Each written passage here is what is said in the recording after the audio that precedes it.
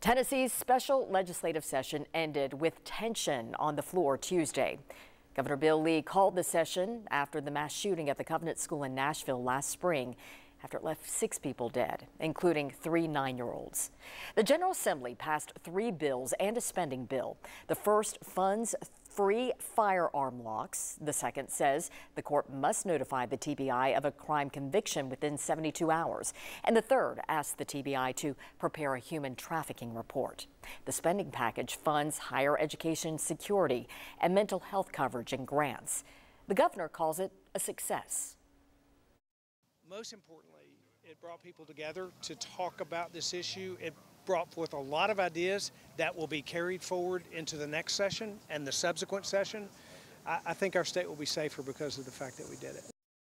Now, the governor says the 3 bills and the spending package are important progress to celebrate.